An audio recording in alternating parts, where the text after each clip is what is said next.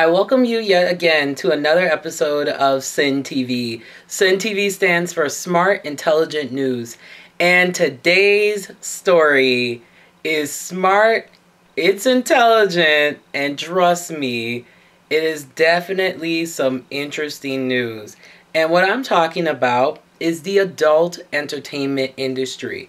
Now, when most people think of adult entertainment, they think of the term porn, but there are some people in the industry, and see, for me, that was often the stereotype, was that I thought that, like, porn stars pretty much all acted the same, and it was derogatory, and all of that. But then I had the chance of doing an interview with April Flores. For people who don't know who April Flores is, she's known as Fatty D, and she is a plus-size model and an adult entertainer. She does not call herself a porn star, and I often feel that the reason why I feel that she doesn't call herself that is because of the derogatory connotation that often comes with that term sometimes. So I had the honor and the privilege to do an interview with Miss April Flores, also known as Fatty D.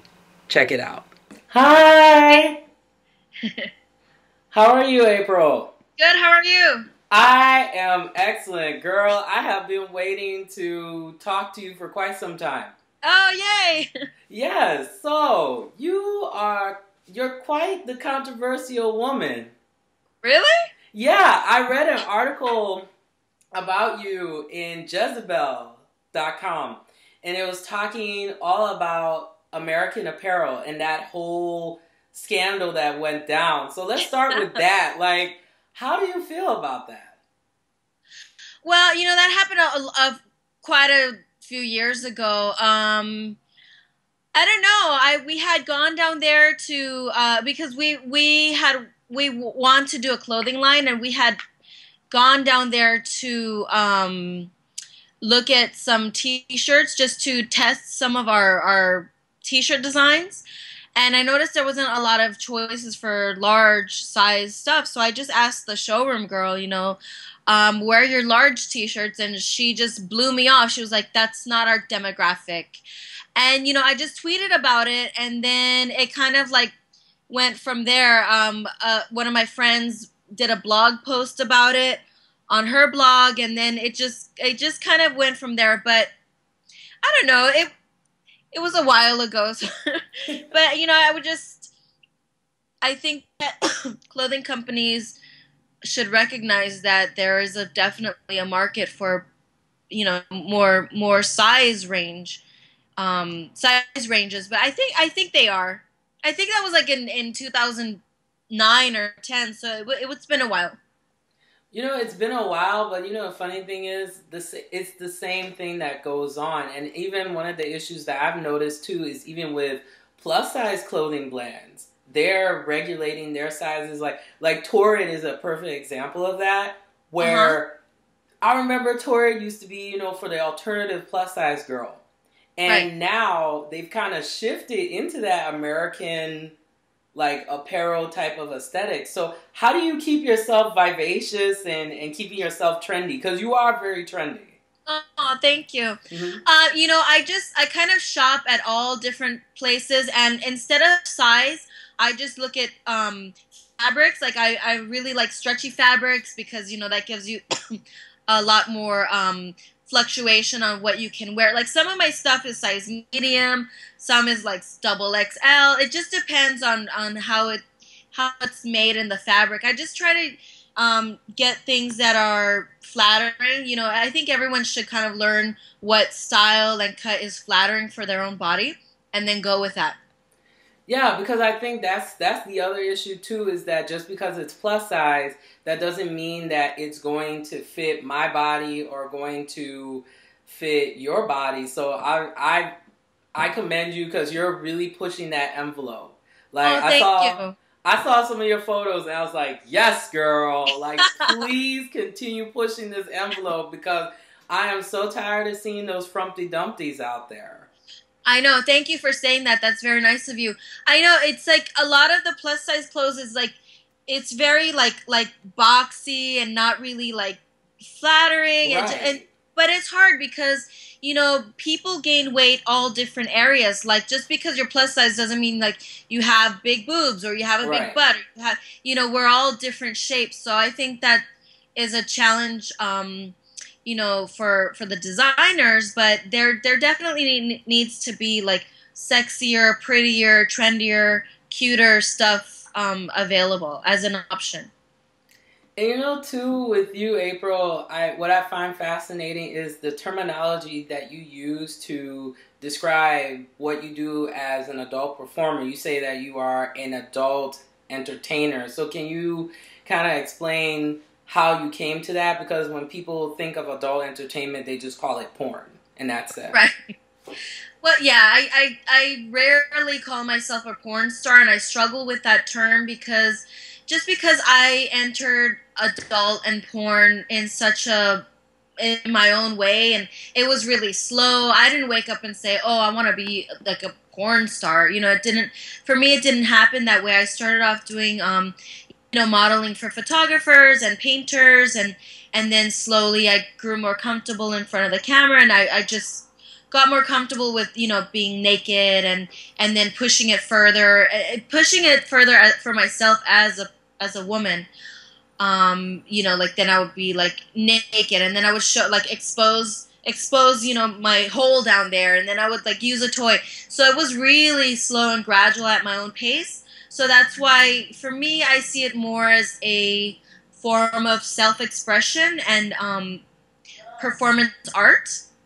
That's why I choose. I like I feel like I porn star doesn't really apply to me. So that's why I use like adult entertainer or erotic performer. Yeah, because like for me, like, I didn't like the terminology either. Especially now there was this, I got into this whole argument with this one girl on YouTube about the term BBW. Okay. And her explanation was that the term itself came from the porn industry. So is that true? The term was coined in the 70s by this woman who founded this magazine um, that showcased bigger women. But for porn, it's hard because BBW, I know it can be taken all different types of ways, but for porn, it's a product. So they like to label things um, like a product, like like a white dress, or you have behind your red sombrero. Like, stuff has to be kind of like categorized. So in that sense, I don't find offense to BBW, but I don't know, it's just a term in porn to describe that type of product. Like MILF or teen or whatever it is that the movie's showcasing. I mean, ideally, we wouldn't need those type of labels to exist, but in adult, it's a product, so they do kind of need that label. Now, how is a typical day for you? Because I mean, I like for me, I'm not in, of course, your profession, but that has to be crazy. Like I've seen, some of the videos that you've done, and I'm like, wow, to really take all that, that really takes a strong woman to have that kind of public, sexuality in front of people that you don't know. So can you go through a typical day of how it's like for you? Well, a typical day when I'm shooting, I'll get up early. I'll try to like do some stretching because I'll know like it's gonna be a physical day. So I try to stretch, have a good breakfast, shave. All day leading up to the scene, I'm mentally like there because I'm super nervous and I don't know what to expect, and I want to do a good job. So I have all this like anxiety and stress and all this building up. And then once like the cameras are on, the lights, once it's time to go, that's the best part, because then that's when I feel like, okay, let's do this, let's go, no more waiting, let's fucking like let's get it on. And I'm an exhibitionist, so that turns me on. Like in the room, it's not really a crowd, it's usually between 2 and four or five people at the most in the room or in the location setting, whatever. But I get turned on by having people watch. So it's something that I enjoy. And when I'm there shooting, I'm not thinking about, I'm just thinking about connecting with my partner and making sure I do a good performance and a good job and that I have fun. And I hope that translates into the scene. Your husband, Carlos, which I found, really interesting. You're in an interracial union, and lately the adult industry has had some issues with the whole interracial thing, even though that's been going on for quite some time. So, in regards to your relationship, how do you keep that the adult or erotica life separate from you guys just actually being an everyday couple? Well, in our non-adult world, we are non-monogamous, so that's not ever an issue. It's like it's part of our sex life, us being more open and fluid.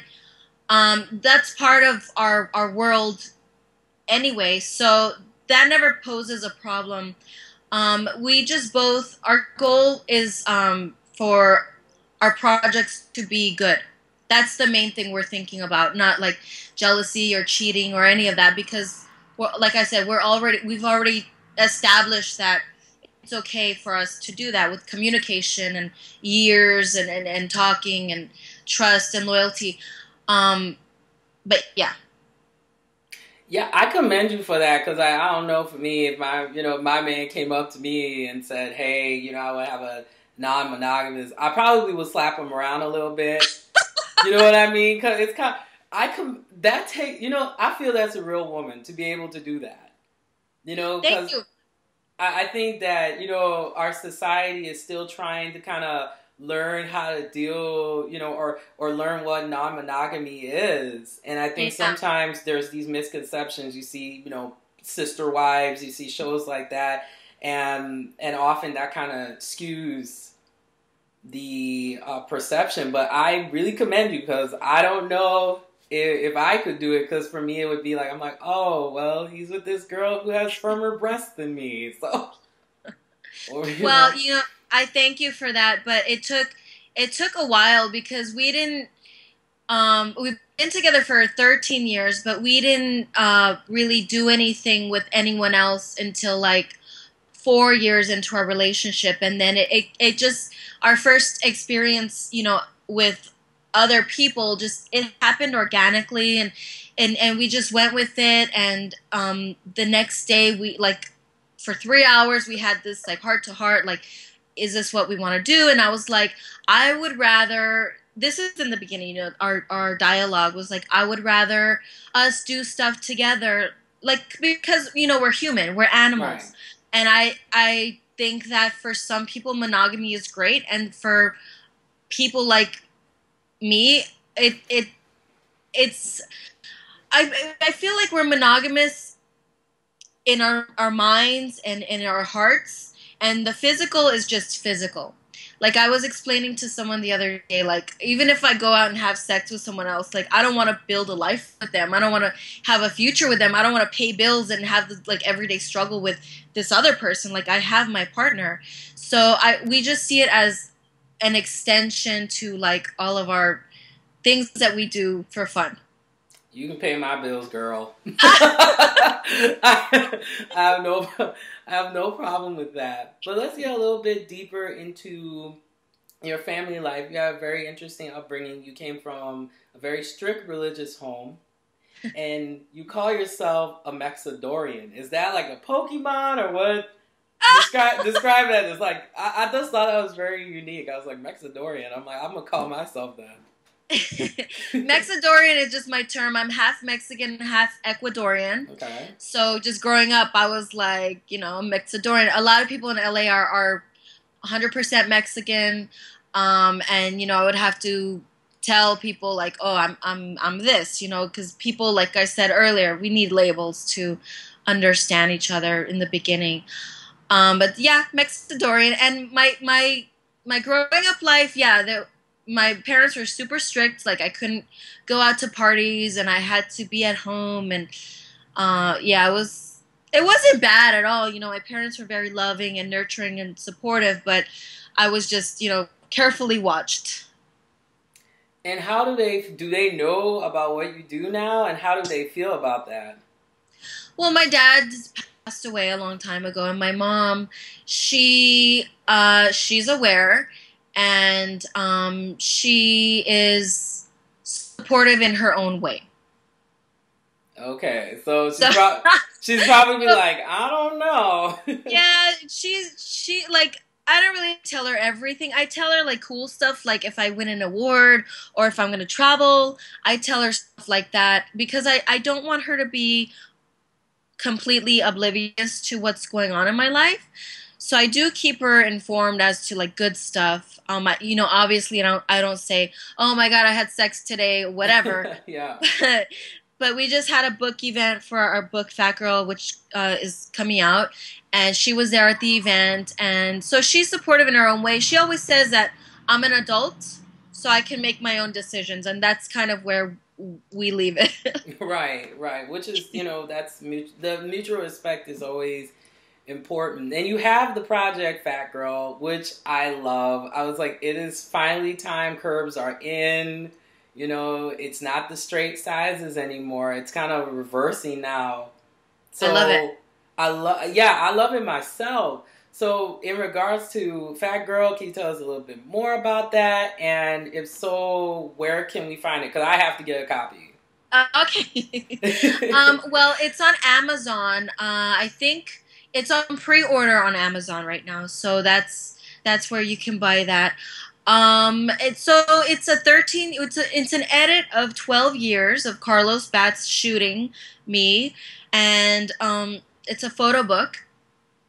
And with the title, we just are trying to take away the negativity and the sometimes shame and the not so positive connotations that the two words fat girl can have, which I think is happening slowly anyway. You know, I've seen a lot more girls embrace that term, but with the book we really want to change the meaning of it and have it be an empowering phrase instead of like a hurtful phrase.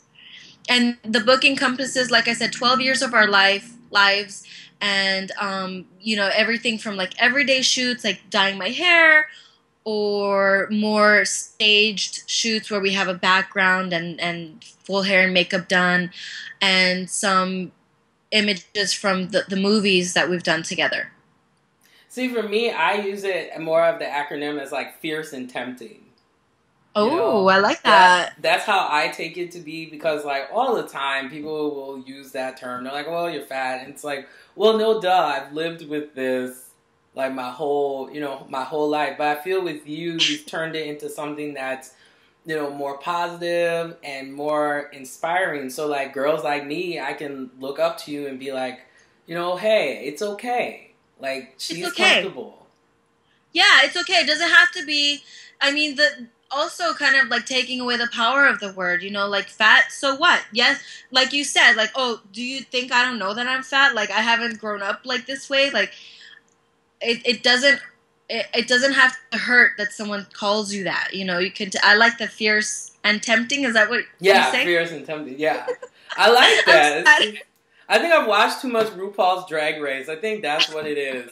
Like, I'm turning into like a drag queen like every day now since I've been watching that. And do you have any upcoming events? Because I know you're just all over the place. Yeah, well, we just had our big events on the 27th, so like 3 or 4 weeks ago. We're trying to do a book-related event in New York, hopefully, and in San Francisco is going to be September 29th. 14th? September 14th. I don't know the dates. But in September, we're going to do San Francisco event, and I don't know about any others. Not at this time, I guess. And of course, there's your website too, fattyd.com. How did you get the nickname Because I thought it was a wrestling name. I was like, oh, she must be a pro wrestler too. Fatty D, the D stands for delicious, and it's a term of endearment my husband used to call me before the website. Before anything, before April even existed, he would call me Fatty Delicious or Fatty D. That was just like a nickname he had for me. So when we went to start my website, which was also before I had done any movie work or anything, I was just, doing nude modeling. We were like, okay, let's do Fatty D. We're just trying to figure out a website, and the name has stuck. And being, a bigger girl, and let's say, I wanted to pursue this, like, what is I would say maybe, what is the success? Because now BBW has blown up, and especially in the adult industry, I mean, everybody, is doing it. So how do you, well, number one, separate yourself from the competition, and what advice would you give? Because this is an industry where, women and men as well, and everybody in between, they get taken advantage of. Well, I have to slightly disagree with that because in adult, you just have to kind of, I don't know, I'm a bad person to give advice just because I entered the industry so slow, and so like just one project at a time, and just taking advantage of opportunities that came my way. I know that the genre is growing, and I don't know. I can't really say do X, Z to, like be different from the competition or whatever. Like me personally, I don't think about the competition. I don't really like think about anything other than my performance and trying to pick projects that I can be proud of.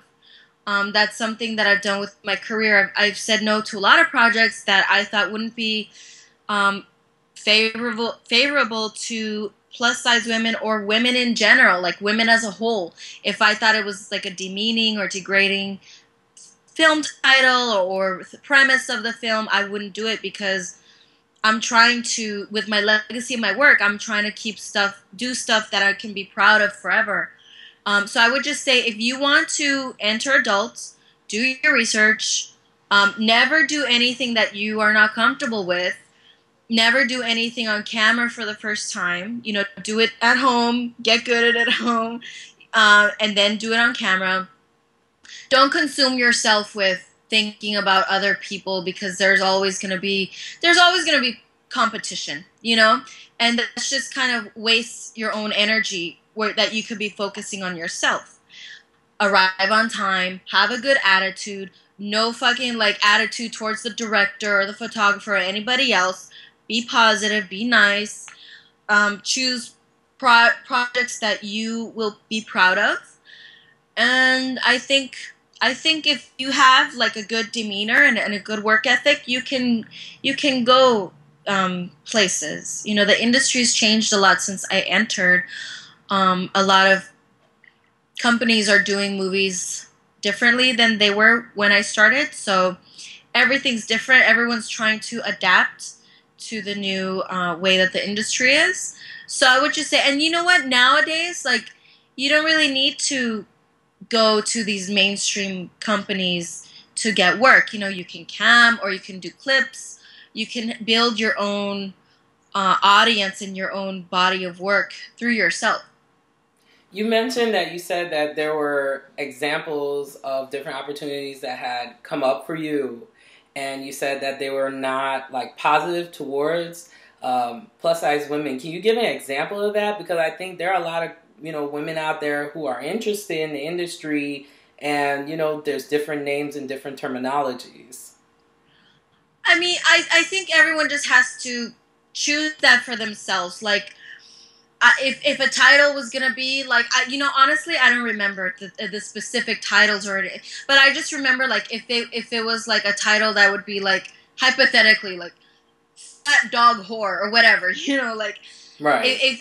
if you're not cool with it, then don't fucking do it. Even if you want to, even whatever, because you're gonna have to live with it. Because even if you are okay with it in the moment, and I've seen this a lot of times, someone's okay with doing something, and the next week, month, half a year, 5 years later, they're not cool with it. So you have to really know that if you do something, it's gonna exist out there.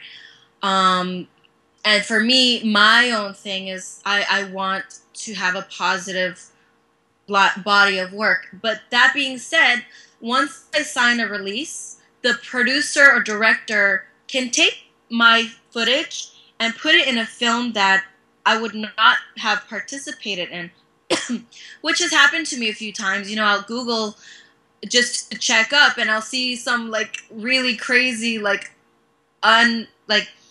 demeaning title, and I'm on the cover. I'm like, oh my god, what is this? I never signed up for this.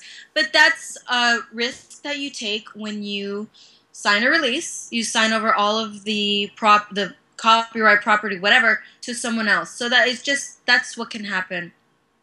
And what is this? Because I've seen it a lot in different films. It's 2257. What exactly is that for people who are not familiar? That's just the legal. I don't know if it's the code number or whatever, but it's the legal paperwork that states that you are over 18. That Okay. Whoever's in the film, even if they're not having sex, if they're like over there in the corner standing and watching the pizza box or whatever, they are over 18. Okay. Yeah, because I've It's seen it. Yeah, I've seen it around, and I was like, I didn't know what that meant. But, of course, you can plug yourself, let people know more about if they need to get in touch with you. And, I mean, I'm keeping in touch with you. I think you're fabulous. And you, Thank you. You know, you have the looks. And there's some people that just have the looks and nothing's there. And then there's the people where it's like, I don't know about that face, but they're really smart. You know, and you have both. So how can people keep in touch? Thank you so much. Mm-hmm. Well, my Twitter's a good way. My Twitter's fatty_d. And then my website is fattyd.com, FATTYD. And my Facebook, I don't know. I have a fan page, and I think it's April.Flores. I'm not sure. But on my website, I have links to all that stuff. Okay, so I'm definitely going to add you on Twitter and keep up with you. And I know you have another book that's in the works. I believe it's called Vulgar. Oh, Vulgar's the film. Oh, that's the film. That's a film that, because I work a lot with my husband. He directs, and he's directed a lot of the films that I've been in. And so Vulgar's the next one. We've shot 2 scenes so far, and I think it's going to be a really cool film. Like, we shot, excuse me, we shot a scene 2 weeks ago, and it was just really, like, crazy. So with the title Vulgar, we're just kind of not really making fun of the word, but just like in mainstream media, the things that they consider vulgar is like not even vulgar. Like that, like a girl with a tight dress that has like cutouts. I'd be like, that's Right. vulgar. Like vulgar is different things to different people. So it's just a cool title. Yeah, and I'm really excited when that comes out. So I'm gonna have to check that out. Thank you so much, April, for being on the show. And I definitely have to have you come back again, because I feel that you have a very unique perspective on things that I think a lot of women don't really realize. I think we're very quick to judge people that are in erotica or do different sorts of adult entertainment, and you are an everyday person just like anybody else. Thank you so much for talking to me, and let me know when this is up, and I can spread the word about it. Oh yeah, definitely. I will let you know, so and I can tell all my friends and have bragging rights. I'm like, I talked to my girl April, me and her like this, like we're like this. Yeah. We're fabulous and tempting. Thick. Yeah, you can do. I use either fabulous and tempting, or I use fabulous and thick, because that's the one Monique used. Okay. Yeah. I like that. But tempting is good. Yeah, it's because we are very tempting. That's why guys are always trying to, holler at us and cause car accidents. All right, well, I will talk to you soon, April. Take care of yourself. Thank you. And You too. get better, because you sounding, you coughing. And... I know. I got sick like a month ago, and the doctor's like, "You're gonna have this cough for 3 weeks," and it has been. So. Okay. Well, tea always works, so make sure you do that. Oh, that's good. Thank you. Yeah. Take care, April. Okay. Bye. Bye. I would like to thank once again Miss April Flores for being on the show. You can check out her Twitter at Fatty D. So it's capital FATTY, then underscore capital D. And she also has an awesome personal website, which is at fattyd.com. When I did this interview with April Flores, it completely changed my perspective and completely changed my mind about the adult entertainment industry. I mean, these people are people just like us. It's just that they choose to do something that tends to be a little bit more forefront sexually in nature. At the end of the day, people are people, and we can't discriminate and continue to hate on people who are in this industry, because I think that although there is some things that need to change in the industry, I think now with more women owning adult entertainment companies, it's becoming more positive, and through that positivity will come the change. So what did you think about the interview? Please let me know. You can follow me on Twitter. I have over 500 followers now, and I am so grateful and blessed for each and every one of you that tune in and watch this video every week. So please follow me on Twitter, which is Sin TV Now. So at Sin TV Now. I'll have the links below. And remember to get smart and stay informed. Thank you so much for watching.